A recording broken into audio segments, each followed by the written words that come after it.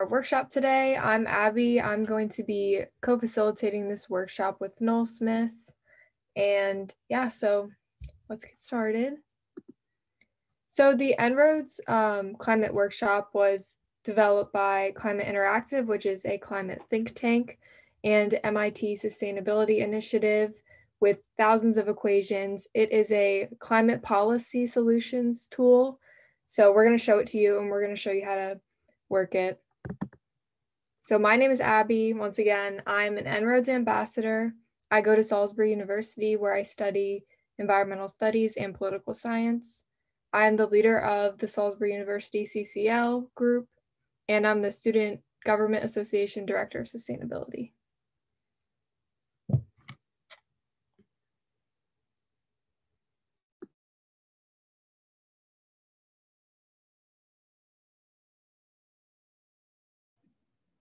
Oh, now you can hear me. Hi, everyone. My name is Noel, and I am also an En-ROADS ambassador. I recently got my master's in sustainability from Harvard, so I'm excited about that. I am a chapter leader in Pennsylvania, and I'm also a liaison to one of our senators. So back to you, Abby. Thank you. Right, so just a brief overview of what we're going to be doing today during our workshop. First, I'm going to show you the model. I'm going to tell you a little bit about it. And then you all will be going into breakout rooms to introduce yourselves, and you'll have little groups that you'll work with for this session. And then Noel will do a demo where he'll show you how to work the En-ROADS simulator, and you'll get to ask questions if you have any. And then we're going to have a debrief about how it went and how you can use the tool in your chapters and with developing in your region. So about En-ROADS, what is En-ROADS, right? I think we've all heard it a little bit. You know, you signed up for this workshop, so that's awesome. So En-ROADS is a fast, powerful simulation tool for understanding how we can achieve our energy transition and climate goals. So you can do many things on the En-ROADS simulator. I'm going to show it to you in a little bit, but it helps decision makers understand the policies and investments that have the greatest impacts in mitigating climate change.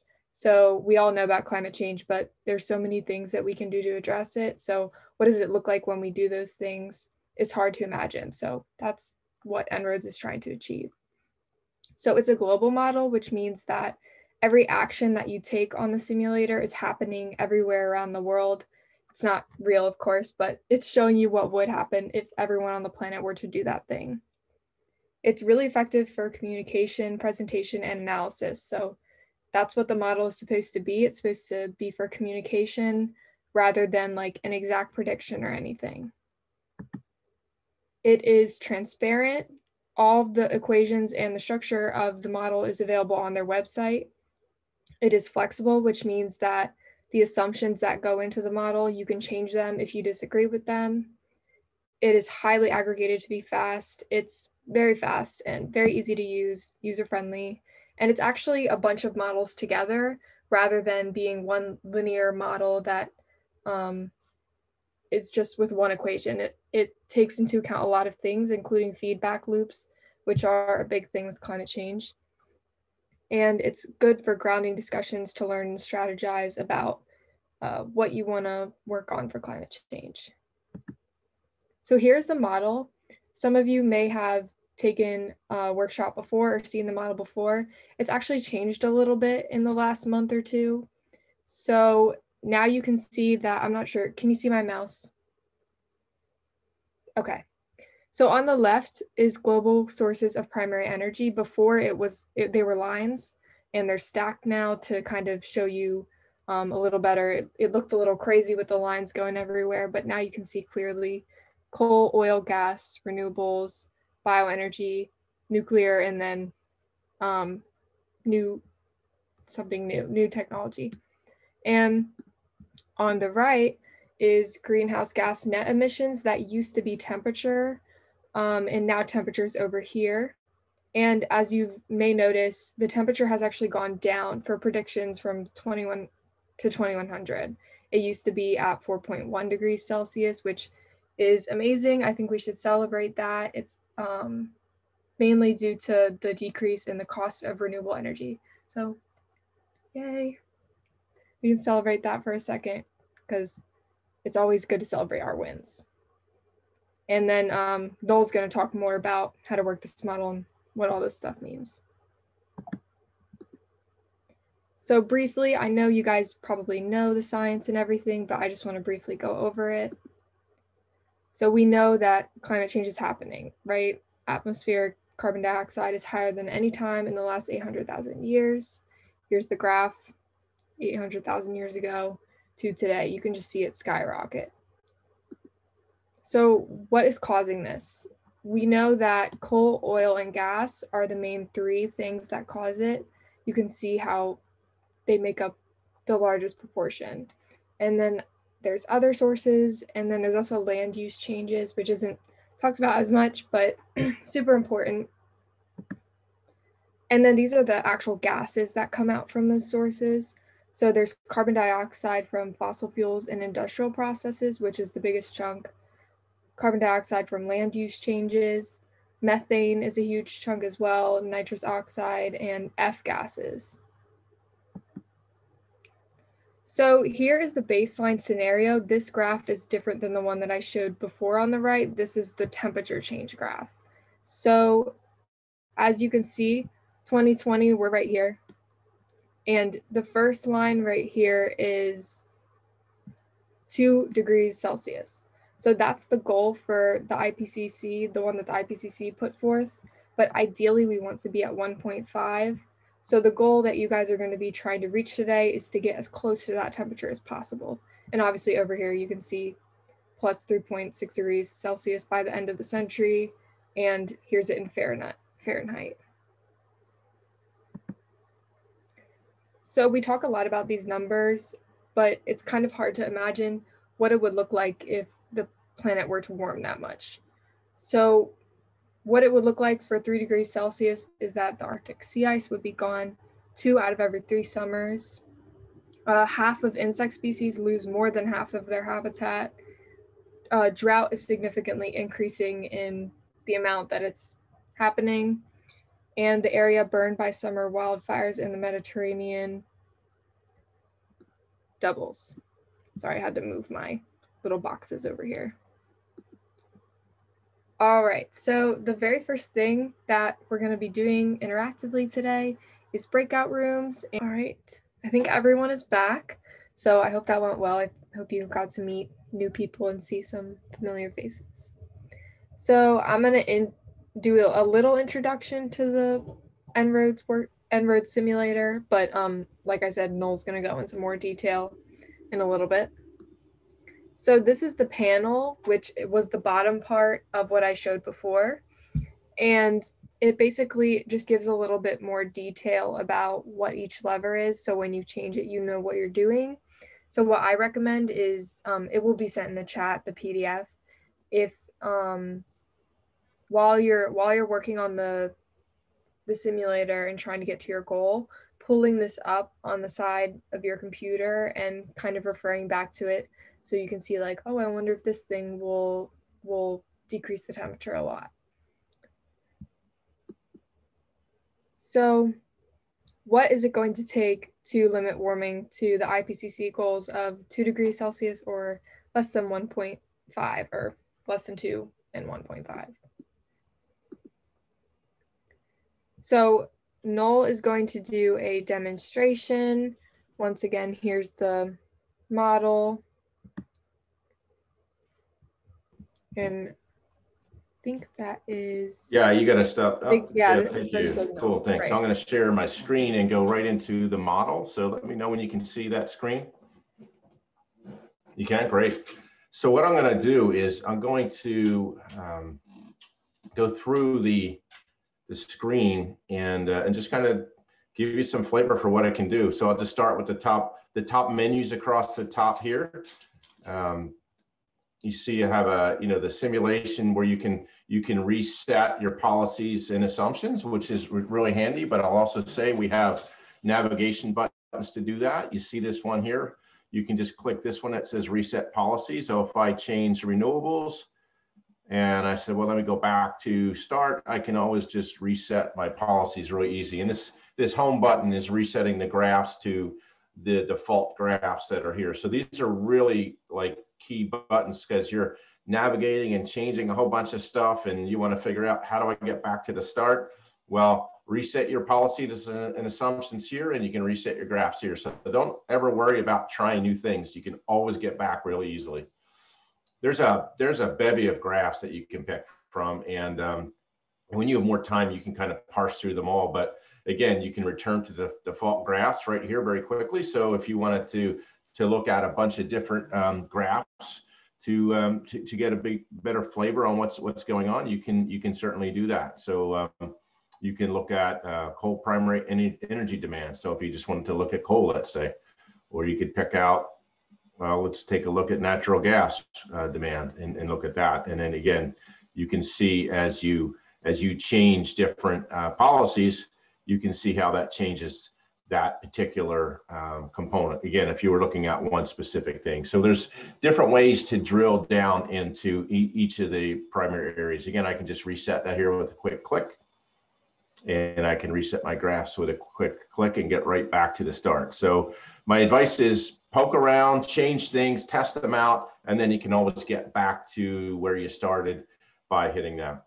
Impacts is an interesting one as well. We'll talk a little bit about this as we kind of navigate through it, but you know, we have greenhouse gas net emissions as the net impact over here on the right. And you can change them this way as well. If you wanted to change this specific graph, I can just click on the heading and pull that same menu down. And let's say you wanted to see what the sea level rise was over time. So again, there's the current model or business as usual.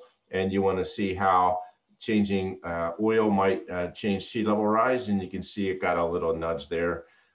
There's different, again, different ways to look at different impacts. If you wanted to look at, and this one's kind of really interesting to me, as I pull up air pollution from energy, or actually air pollution from by source. This is a really interesting graph here. If I you can see that coal's got a really big contribution to PM 2.5, and if I just like, let's price coal out of the market, you can see how the PM 2.5 goes down very quickly. So again, a really powerful tool to kind of see, well, what are some of the co-benefits that can happen as we try to reduce greenhouse gas emissions in the environment. So again, heading back to reset my graphs, reset my assumptions and policies, different views. You can change how you want to see this. We're gonna stay mainly on the,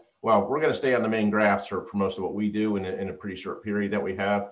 But there's a number of other graphs that you can look in here as well. This is called the Kaya graphs, where you can look at a number of different graphs at the same time. GDP per capita, energy intensity per capita, CO2 emissions from energy, miniature graphs, if you want to even put additional graphs in there. And again, all of these graphs move every time I change one of the sliders here to put a policy in place.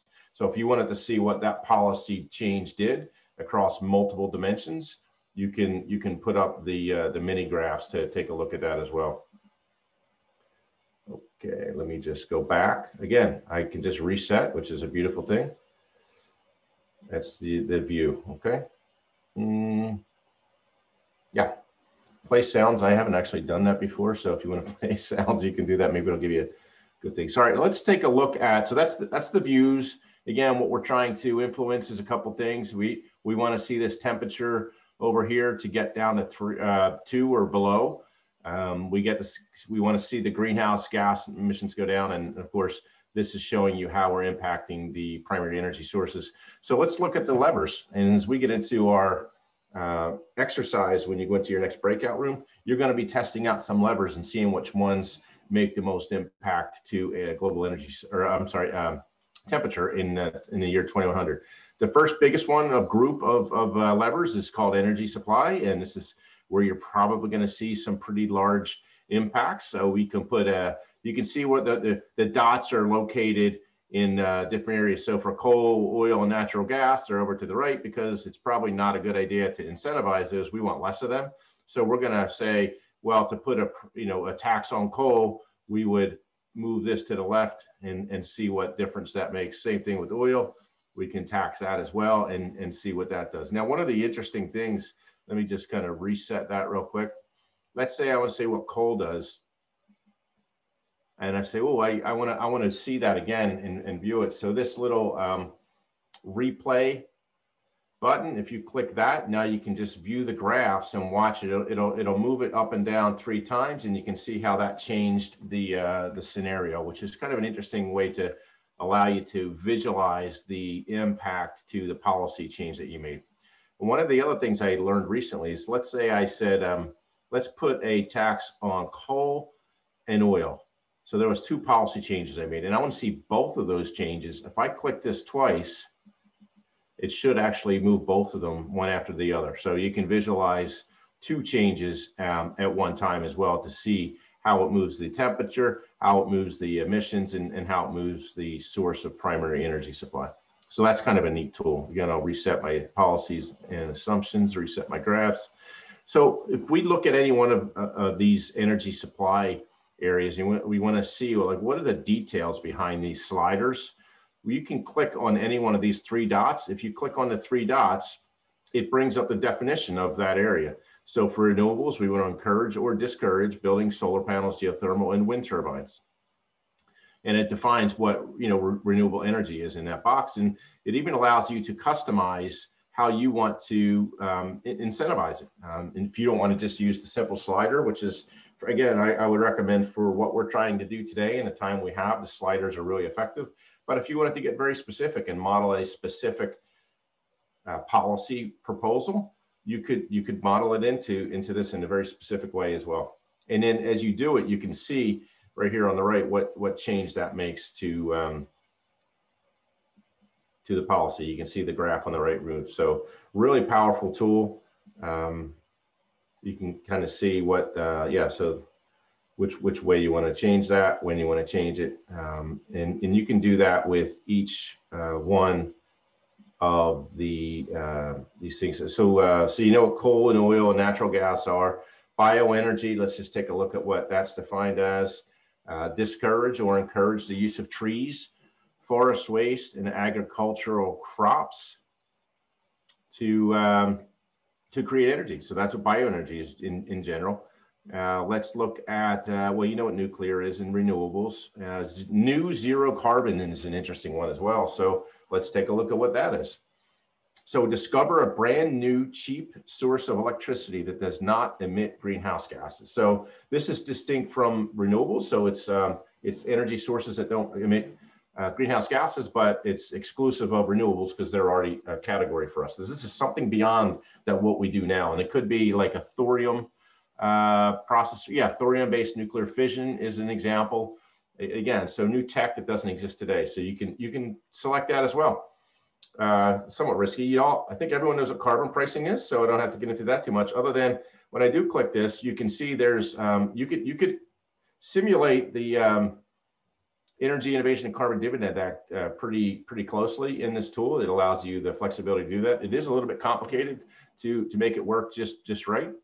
It starts out with the carbon price today, when you want to start phasing in the new one, how many years, final carbon price, years to start achieving that, and then years to achieve. So there's a lot here, and you can certainly model the Energy Innovation Carbon Dividend Act. But I will, again, I'll go back to saying, sliders are really good and effective for today. And moving this slider on carbon price all the way to the right doesn't quite come to the extent of the EICDA, but it is in fact a pretty good simulation for it. So that's energy supply. And then we have some other categories. Transport, so really simple. There's 2 sliders here. Let's make transport more efficient. So that could be fuel efficiency standards. And the other one is electrification. Let's electrify the entire marketplace. So let's just click on that. Let's move electrification of the transport sector all the way to the right and see what that does. So it does move the needle a little bit, but and it reduced, let's replay that. It reduced oil, the red bar, but it actually increased coal. So that's an interesting dynamic. It may not have been exactly what you thought it would be. All right, so reduce electrification of buildings and efficiency of buildings, just like transport, growth of the population and the economy.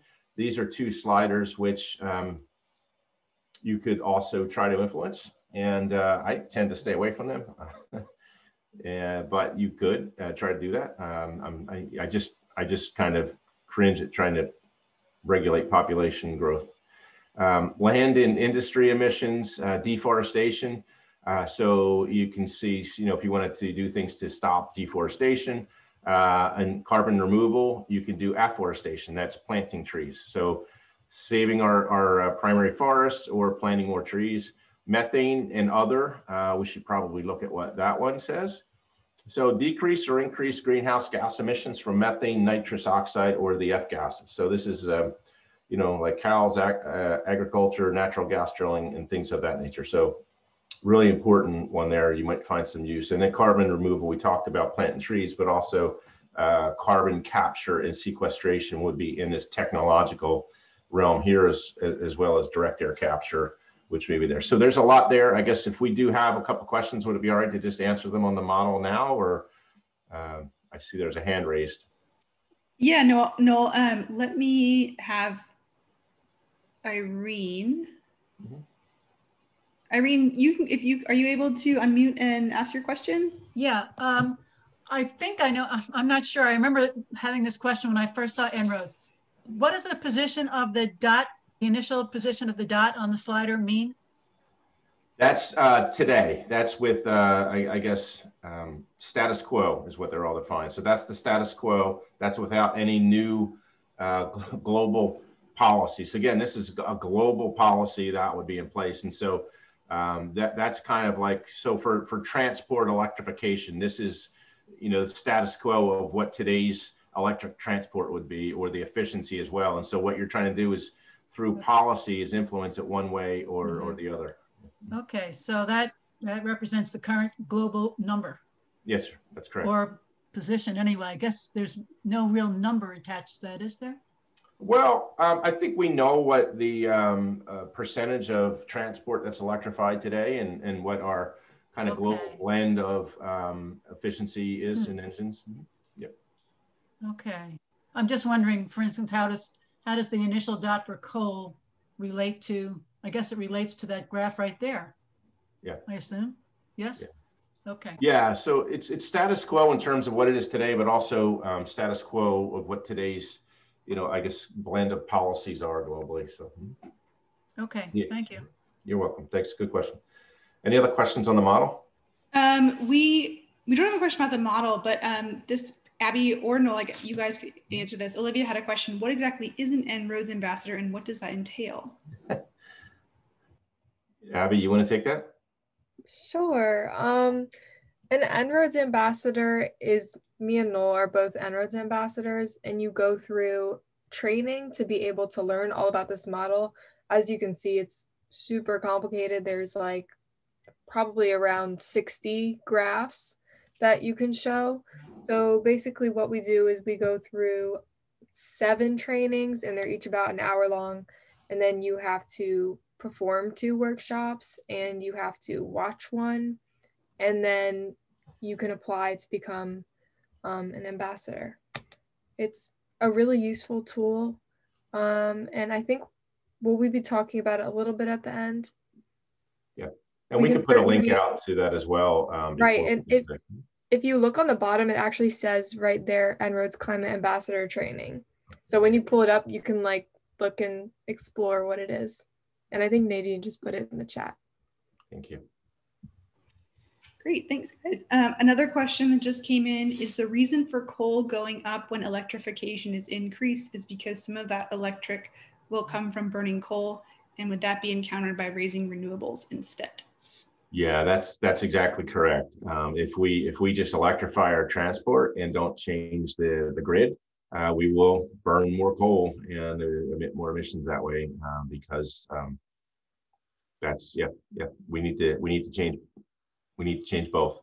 And so it's a really good nuance. So when you go through this model, and I should have paused, try to think before you move a slider, what do I think is going to happen when I move this? And then see if it does happen the way you thought it would. And I gave that example of electrifying vehicles as one that may surprise you, because it may induce more coal usage without doing other policy changes, right? And the order by which you do a slider matters too, believe it or not. So you can imagine if you put a price on carbon, putting a tax on coal may not have the same effect as putting a tax on coal without already a price on carbon. So the order by which you may put the policy in place could influence what that individual policy can do to the overall temperature. Mm-hmm. Yeah. If I can jump in, just to clarify that point, the actions that you take first are going to be the most impactful. And then if you take the thing my economics professor would always say is, if you have like a lake full of trash, and getting the first couple 100 pounds is like really easy, but it's getting like the little ones where it becomes more difficult and stuff like that. Mm-hmm. Yeah. Great. Any other questions on the model before we jump back into the slides? There aren't any questions in the chat, but one thing that came to mind for me is, have either of you ever used the En-ROADS simulator in a meeting with a member of Congress? And if so, how did it go? I have not. It is on my list of things to do with my my members of Congress, with their aides and their staff. I want to do that with them. But we are going to show, Abbi will show, or me, one or the other, we'll show a bunch of slides or examples, actually a subset of the members of Congress within our region that we know have gone through the trainings. So. Great. I don't see any more questions in the chat. So if somebody has one that they want to ask, then go ahead and write it in the chat. Otherwise, we will probably move on. Yeah. You can also raise your hand if you have a question.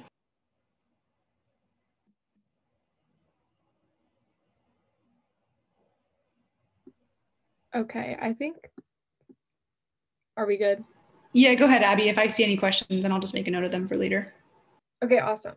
So next, what you're going to do is you're going to go into the groups that you were in previously, and you're going to actually try to reach either 2 degrees Celsius or 1.5 degrees Celsius.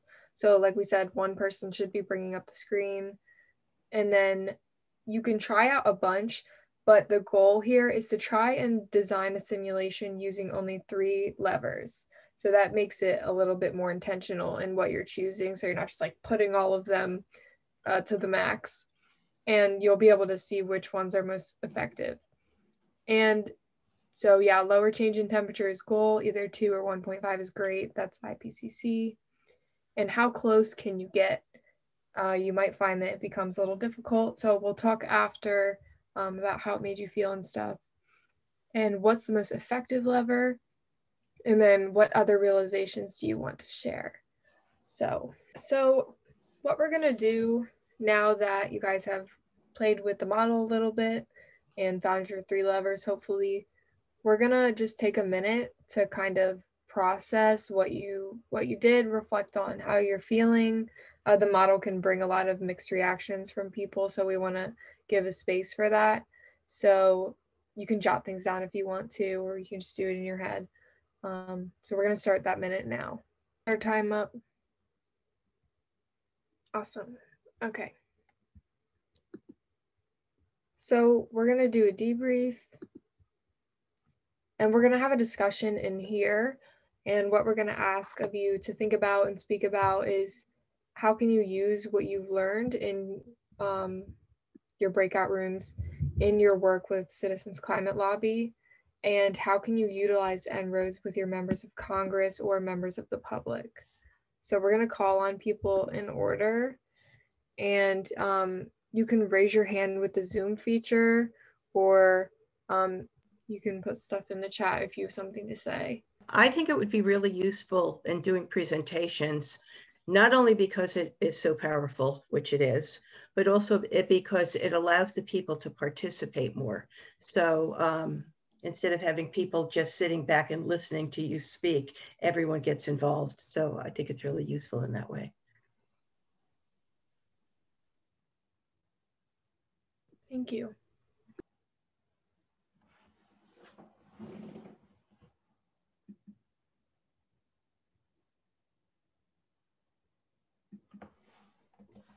I agree with Ellen, but whoever is doing the presentation needs to do a lot of practice because it's a very complicated presentation.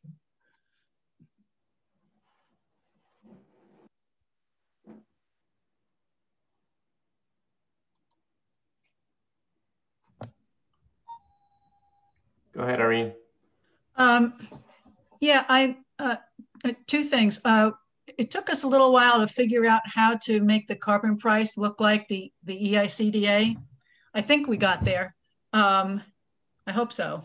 I'm glad you tried that. Yeah, we're going to walk through that in a few minutes too. Oh, okay. So I went asking one other question, but what that made us think about is, you know, we think we got it right, and we realized it didn't look like, you know, the silver bullet. Obviously, other things had to change. But one thing that occurred to me, you know, obviously, as you increase the price in carbon, the fossil fuel amounts went down and the renewables went up. And I guess there's no way for this model to show. I always think about in terms of resource constraints, because so often they're ignored, you know. And you read about how much fossil fuel power is required to build wind turbines, and how all the rare earths are in China and we don't have them. And so I assume that resource constraints aren't really figured into the model anywhere. I was just wondering, would you say that's correct? Folks who know more about than I do? Well, I think it's more based on, you know, the market supply and demand, to your point. Though I will say, you know, we can drill into each of the areas. I didn't show this very well, but when you hit the three dots and it brings up the model for that particular lever, over on the right, there's a little I button for more information, and it includes all of the assumptions that were built into that particular lever. So if they did have restrictions, or if they did predict a constraint, a natural resource constraint, it would have been notated there. But I don't recall them ever talking about natural resource constraints like peak oil or anything like that. Abby, do you recall? I actually just went in to look at it and I see it right here. So I went to simulation and I went to assumptions, and it's the second one called initial resource remaining. Oh, there you go. If you disagree and you think there's more or less, you can change that if you want to. Yeah. The tool was really well designed. So if someone wanted to change the base assumptions like that, you could do that. Mm-hmm. Thanks, Abby. Jillian, go ahead. Yeah, something that was striking for me, well, a number of my colleagues that I've spoken to I'm a scientist, so they're also scientists, seem to think that we are going to get out of this, solve climate change by just technological advancements and innovation alone. And so I've always tried to, say that's not true, but it's really nice to now have a tool that I could kind of point to. And I was just kind of, dumbfounded looking at, even if we have, highly increased energy efficiency in both buildings and industry and transport, we're going to still limit temperature rise to only 3 degrees, which is still catastrophic. And so I just that's a big takeaway that I look forward to sharing this with people, whenever it comes up in conversation. Thanks. Nicole. This is a really cool tool that I could definitely see being used, maybe like a high school AP economics class. That might be a really good way, I guess, because I know when I was in high school, other than my environmental science class, I wasn't really exposed to climate change and the topic. So it might be a really cool tool for that as an idea. So cool. Well, how about we go around each of the rooms and talk about the three, what was your three top levers and what'd you learn from that?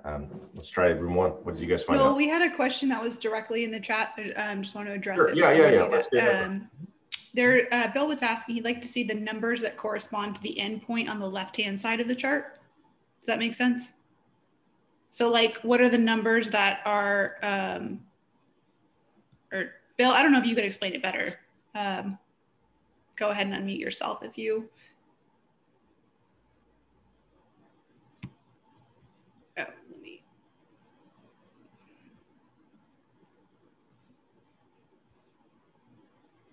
Go ahead, Bill. Okay. For example, suppose you go into the technology, which is kind of broad, and you move it up to 50%. I would like to know how many gigatons of carbon reduction that corresponds to. Yep. So right in the tool, if I could share my screen, I can answer that actually. I think. Would that be all right?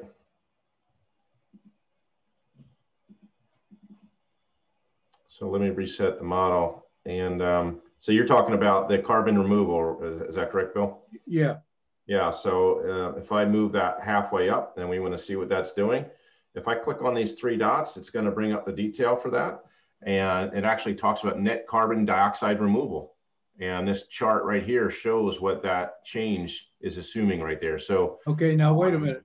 It says percent.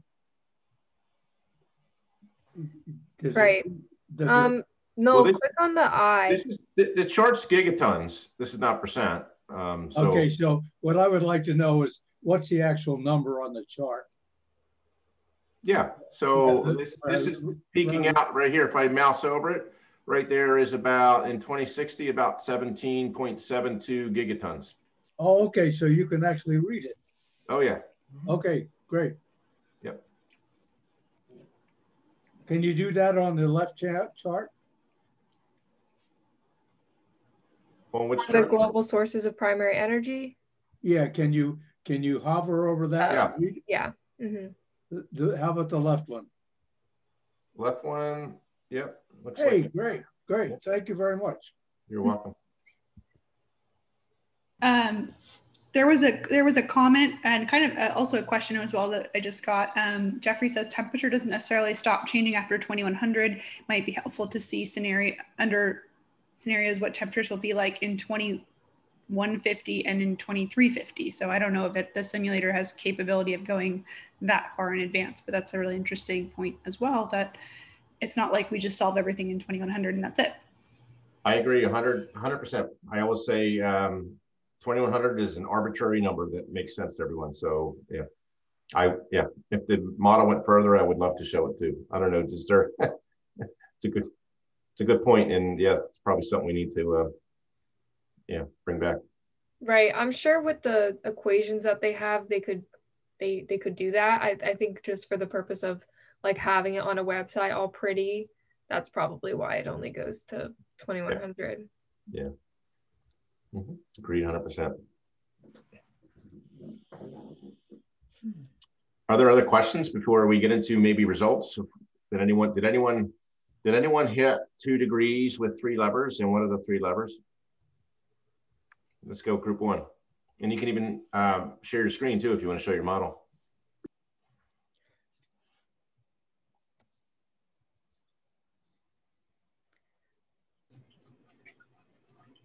Anyone from group 1? What was group 1? Room 1. Francis, I unmuted you. I'm not sure if you're group 1. I think. I'm group 3. Okay. Well, you can go ahead if you want to. Yeah, please. Mm-hmm.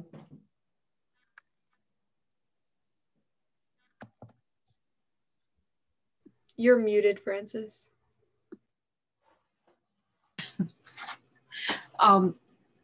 We got down to 2 degrees using a fairly high carbon price and using a decrease in methane and other emissions and a technological fix, but our technological fixes were agricultural and biochar.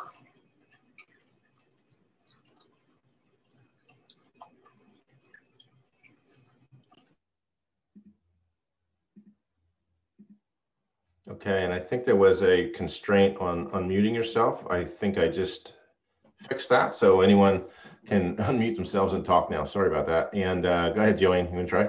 I think I'm group 1. Yeah. Well, I actually just played around with it. This is a little like post group, but I did find a way to get to 1.7 with 3 levers. Can you see everything? Mm-hmm. Yeah, so if you have a high carbon price, you also have assumably a high tax on methane, so probably like a beef tax, and then also are able to, use technological advances to remove a high amount of carbon, you get to 1.7. I think that's probably, I don't know if there's a way to get lower than that with just 3. Yeah. Be curious if anyone else found a way. Yeah, no, that's really strong. What was the well, we'll talk about what's the most effective lever at the end. So yeah, that's a good one. Mm-hmm. Cool. And which other group? I'm not sure which group didn't kind of talk about their model yet. We were group 2. I'll share. I told everybody that I was going to share it, so I will go ahead and do that. We didn't use 3. I'm just going to let you guys know that now. But so here it is. We got to 2 degrees. We basically put the carbon, we tried to structure the carbon price almost exactly as it would appear in the EICDA. Mm-hmm. And we also sort of thought that you could kind of make an argument that this was 3 levers, because if you're deforesting, you're probably afforesting as well. And electrification can be bundled into one electrification bundle, so to speak. But I think the interesting thing about this is, similar to what Jillian mentioned, you definitely need to be reducing methane, having technological advances, and you don't necessarily need to do anything with coal, oil, and natural gas.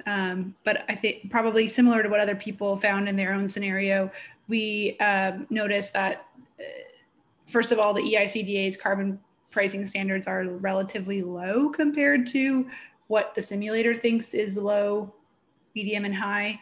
And that by dramatically increasing the carbon price, I think up 850 is the top range, the simulator there seems to be a lot more benefit to doing that than to what the EICDA currently has. We'll walk through modeling the EICDA in a few minutes, but yeah. Yeah. So good. So what did everyone come up with? Like, what's the most effective lever? Methane seems to be big. Methane's big, yeah. Mm-hmm. Carbon price if you're willing to go high or able to go high. Mm-hmm. Sequestration or other technological advances. Yeah, carbon, pulling carbon out of the air, which is magic and expensive right now, would be one. And methane is another one too, but really hard to tell people not to get them cut their dependency on red meat. Yeah, and of course, a very high carbon price is highly effective. Yeah, so good stuff. Mm-hmm. Cool. How are we on time? Well, I think it's time to hit on the next slides. You want to head back to the slides?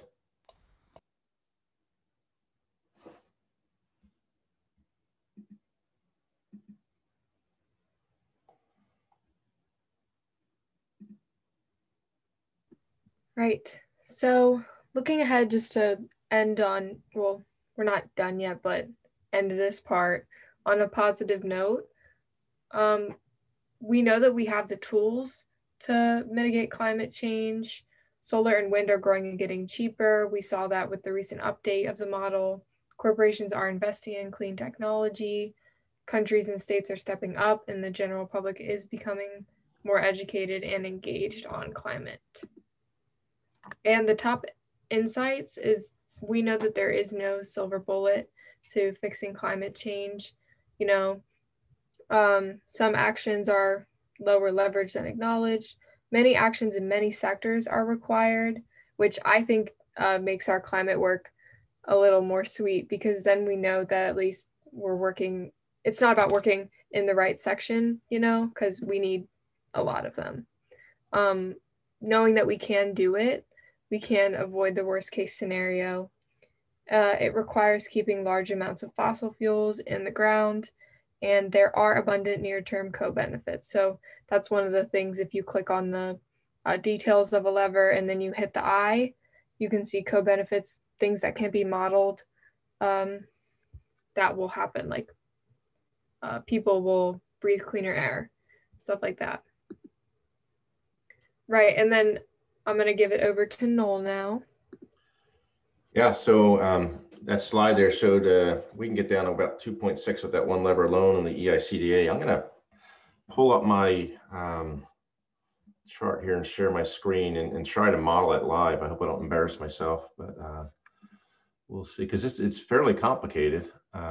So if we, let me just reset everything and go into carbon pricing, into the detail. So carbon price today is at 0. We want to start phasing it in 2021. Years to achieve, well, it's going to take, let's say, 80 years. The final price is going to be 815. Well, let me do that. Yeah. Year to start achieving that will be 2021. And years to achieve the final carbon price. Oh, 1 year. That's what I messed up. And then it takes 80 years to get there. So that's I think similar to what the EICDA would look like if we started in 2021 or 2022. It starts going up, and it goes up about $10. I simulated. I know we go up 15 the first year and then 10. So this just goes up 10 every year up through the end of the century and lands at, like, around 800 at the end of the century. So that's a pretty good simulation for what the EICDA might look like. And you can see that gets us, it should be 2.6, and that is. So that's a fairly strong lever if you model it that way. And gets us from what, 3.5 to 2.6, and almost a full degree drop in temperature by implementing the EICDA, which is a fairly large carbon price. So did the group that modeled it in there, did you get similar results, or was it a little different than what I'm reflecting here? It was different, but I see that Irene's hand is up and she was in our group, so I'm going to ask her to yeah, please speak. Go ahead, Irene. Are you able to?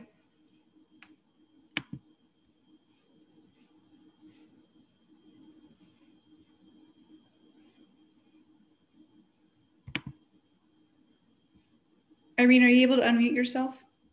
Oh, I'm sorry. Yeah. Yeah, go ahead. Okay. I was just trying to copy down all those numbers to make sure I had all the numbers Noel mentioned. We just start at the top again and go down. Yeah. Yeah. So, So I went year to carbon price starts to phase in. I put 2021. Years to achieve the initial carbon price, I put 1 year. So that means in 1 year, I could put 0 years there, I guess. The final carbon price, 815, and I picked that out because it was 2100, and that's a rough estimation of where we would be. The year to start achieving the final carbon price would be, we start achieving it in 2021. It would take 80 years to get there. So I could have made that 79 years to hit the year 2000 or 2100. Okay, so 79. All right, and then yeah, and then what? 815. Okay. Can you go down a little bit more? I'm sorry. I just wanted to make sure I have 79. And then the bottom one, the bottom number that you had in there is 100. Okay. Well, I didn't change that. That was the default. That's using a different method. That's okay. Performance standard. So we're not touching that. We're just putting a direct price on it. Right. And so the 4 ones I changed was the 5. So the year to carbon price starts to phase in as 2100. It takes 1 year to get to the initial price. Right. The final price I set at 815, and then I said we will start to achieve that in 2021. Okay. And we're going to do it in 79 years. And that's, 100. and then at the right, you can see, kind of a visual of that. You can see that it starts here and just goes up every year until we hit that 800 and so Looks like, yeah, I get to about 804. Looks like I'm a year off. I'm pretty close. That's a pretty good estimation. And Noel, you got the 815 by just simply multiplying the I just 10. did, yeah. Yep, it did it in my head or whatever. So it's like, yeah. So we did something similar to that. We just didn't have 80 years as the final. We set 2050 as the final because that's kind of like the standard in terms of, net zero by 2050. But we definitely had that sort of linear model on our graph prior to 2050. Okay. And did yours top out then at 2050 and stop going up? Yeah. Okay. I think the EICA continues to go up. Yeah. Ellen's hand was raised. I was just going to say where we went wrong. And what I'm wondering is, I can't see well on the graph. We usually say we would achieve 90% decrease in emissions by 2050. Does that show up here? It might be that it's just the US. Maybe because yeah. Right. That's right. Okay, thanks. We take up a huge amount of emissions, of global emissions, so. Okay. Any other questions on this? Or bounce out? One question that came up in the chat, Noel, but just before we forget is, I think we had shared this earlier, but just to sort of remind people, Karen asked if the model is publicly available, how socialized is it for use, and can she share it with her workplace, and can she use it for meetings with Congress members or just in general for other meetings? Absolutely, this is a public domain. In fact, they want people to share this. Yep, share it. Great. Nadine, can you just share the link in this chat again for people?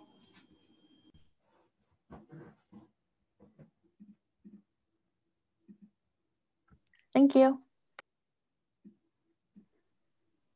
And here is a link to, let's see if I can put it to everyone. There's a link, maybe this will bring you to that simulation I just did. So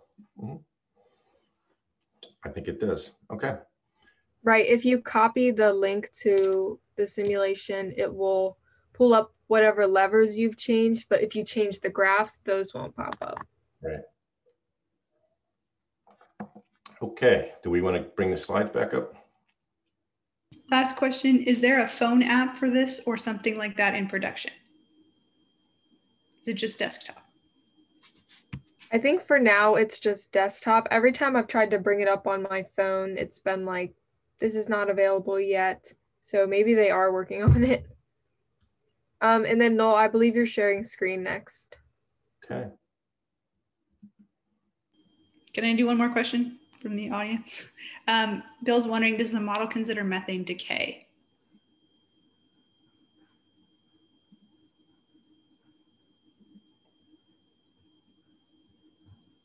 I'm actually embarrassingly not familiar with what methane decay is. I think just that it has, an average half-life much shorter than carbon dioxide, but I'm sure they keep that in mind. I'm not sure. And I will check. Okay, no. Yeah, I think we'd have to look at that assumptions there as well. But if that's what is going on today and it's in our models, then it is reflected in what you see here in En-ROADS. So yeah. And then why don't the coal, oil, methane levers go down when we increase the carbon price? So why isn't there a fluctuating scale there? I think because it's reflected on the model, because the coal, oil, and gas levers is if you were to tax them individually. So if you didn't want to do a carbon price and you just wanted to tax coal, that's when the lever would change. But indirectly, it is impacting those three things because all three of them emit carbon. All right, I'm going to bring up my share. Can you all see my screen? You see the slide, what can you do? All right, cool. So this is some of the areas that we can all participate in kind of changing the paradigm. And it really goes from personal and private, meaning, you know, donate money and time. You can go on a walk or a, you know, demonstration through sharing in your social network. And then it goes all the way up to the public and the cultural. And I really do think this is kind of where we play in CCL, is up in the cultural area, which is changing norms and systems. But we also kind of go across these others. I mean, certainly in the social network and the public area, organizing and voting. So we do organizing. So we kind of span them all. And, you know, as an individual, you can kind of pick and choose, you know, where you can participate in kind of changing the dynamic to move this forward. Oh yeah, so this is some great slides on, I got a question earlier about have any members of Congress gone through this training? And oops, sorry about that. This is Lisa Blunt-Rochester from Delaware. She's our representative, and that is the trainer that trained Abby and I as well, I believe, for when we did our 7 classes. He was one of the instructors. So there was some training done by MIT for Congress, and we've picked out a couple of examples of ones from the Mid-Atlantic region. Here's Maryland 8th, Chris Van Hollen. This is Jay Inslee, so he's just a prominent member of Congress and a climate fighter as well. He had some nice comments here that you can see about how powerful the tool is. So that was a kind of a nice validation. Connor Lamb, I put him up here. He's kind of a moderate Democrat from Pennsylvania. Talks about it's got a sense of integrity, scientifically validated. David Trone from Maryland 6th, you can see him here. He kind of put a nice comment at the top on friggin' believable. So he liked the, I think he likes it. I think that's what that means. So you can see there's been a number of different members of Congress. Sheldon Whitehouse has also kind of given a comment of support for the En-ROADS tool as well. So the point of all, and this is just a subset, you know, when we pulled them from the MIT, there was many more members of Congress who had been through their training. We tried to select ones for this region. So yeah, a lot of support or a lot of knowledge in the area. And someone asked me earlier, have I brought it in? And I am going to try to do that with my with Toomey's office, though they're really challenging to deal with in COVID. They don't use like Zoom. So they're always on voice only. So sharing screens with them is really hard.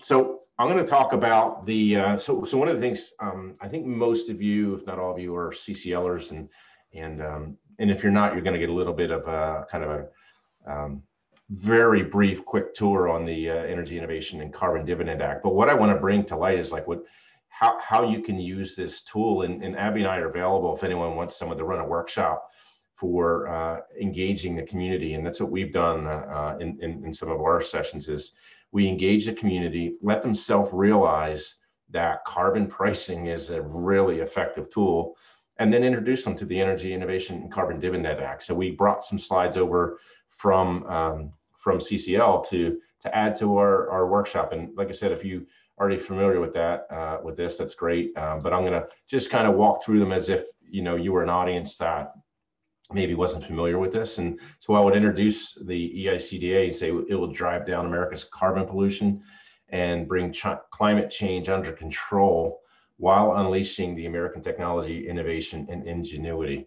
It puts a fee on carbon, it gives the money back to households, and has a couple of other provisions that make this policy really work well in today's political environment. Imported goods are subject to the same carbon fee at the border. It's called a border adjustment.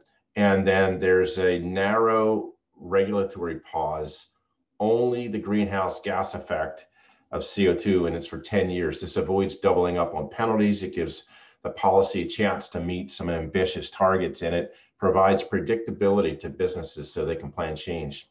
And if the targets aren't met, this legislation makes sure that those regulations snap back into full force after that evaluation period. So the benefits, it's really effective, it works. 40% reduction in carbon emissions over just 12 years. And so that's a really important key to the policy is like, does it actually work? Families get benefits out of this, so it's good for people. A family of 4 in year 10 would get a dividend of about $4,400 in a year, distributed quarterly. So it does help families.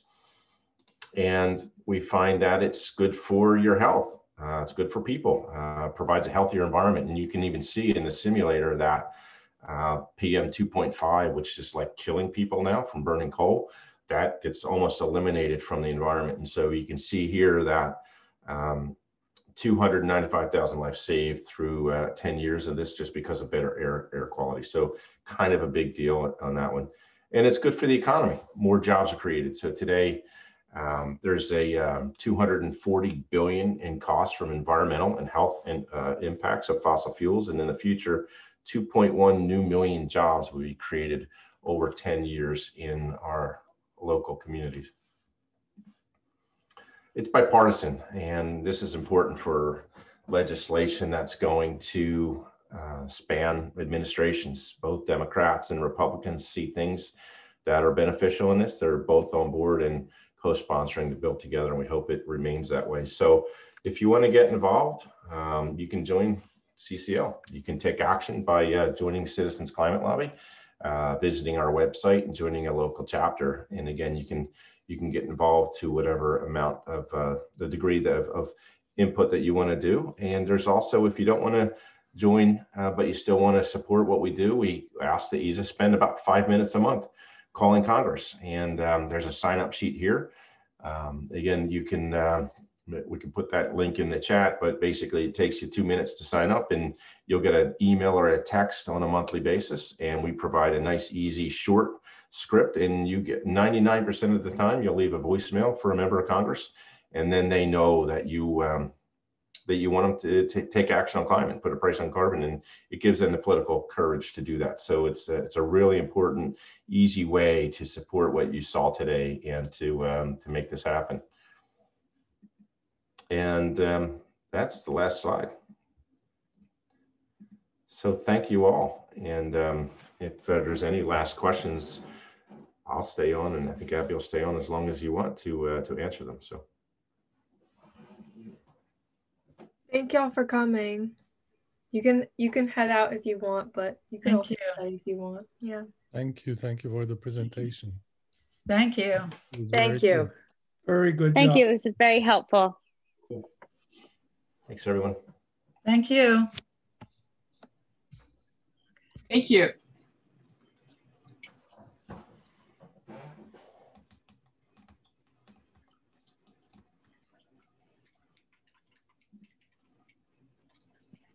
I have a random question. Yeah. When was this created and how much has it been used so far? Let's see if Abby or I is faster at trying to figure out how many sessions were done already. I have to find that on the navigation. While he's looking, I think it was created in, I want to say 2018. Does that sound about right, Noel? Yeah, and there was one before that called C-Roads. Right. Yeah, so they had a C-Roads tool, which I had no familiarization with. I didn't know about it, and that was the predecessor to this tool. So that was probably had a kind of a leaner interface and maybe more scientific and not generally for the public, I'm guessing. But this is really designed to be for the general population. I believe that their goal is to get one ambassador for every 100,000 people on the planet. And I think right now there's around 700 or 800 of us. My screen? Yep. Yeah, so here's the map of where all the events have been held. There's been 1,840 events. There'll be 41 after today. Across 69 countries, there's 676 facilitators, and 47,008 people have been presented to. So long way to go, but you can see it looks like pretty good representation across the U.S. and Europe, and so. Noel, is kind of piggybacking off of that. Is this in other languages? It is, right? I think I saw there was a drop down. Right. If you go back, there's a language. Yeah. It's like four languages: English, Spanish, Portuguese, and Turkish. Okay. Turkish. There's a lot of people in Brazil that use it. It's big in Brazil. Yeah. Yeah, and they keep adding to this because I think when I took it, it was maybe English and Spanish. So they've been adding additional languages. Yeah.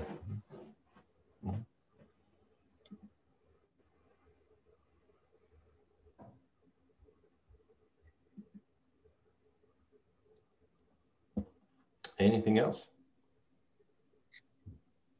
This is super cool. Thank you all. You're welcome. Thank you for coming. Bye-bye. Bye. Yeah, hi. So I'm a high schooler and I'm currently a high school sophomore. And after today's presentation, like I was shook and also like really, really interested. So like I was wondering, like my school has I live in Maryland, but I go to a boarding school in Massachusetts. So my school has a sustainability coalition, which is like, we have a climate lobbying, like kind of like section of that. And we have like curriculum and all that. But like after the simulator, I was like, oh, this is actually like really, really cool. And I was like interested if like a high schooler can apply to be like an ambassador or at least like conduct like some type of like kind of engaging with my school and my community about that. So I was wondering if that was possible. Yeah, Abby, you want to take that one? Sure. Yeah, it's totally possible. I don't think there's an age limit on it. I would recommend, I don't know, for me, I did it over spring break because I was like, I didn't have to do it at the same time as school. But yeah, it's definitely, and it's really good to have on your resume when you're applying to things. So yeah, I would definitely encourage you to do that. And then you're in our group me, right? Yeah. I've played Among Us with you. You can like text me if you want to. Yeah.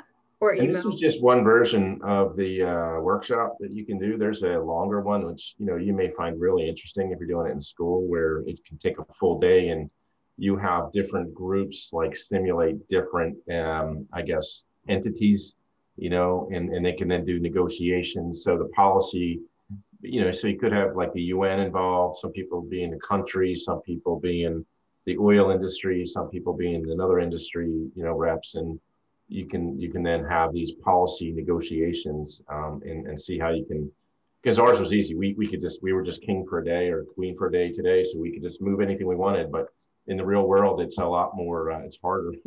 You have to negotiate with a lot of different, diverse, entities that have different, goals. Right, that's called the game.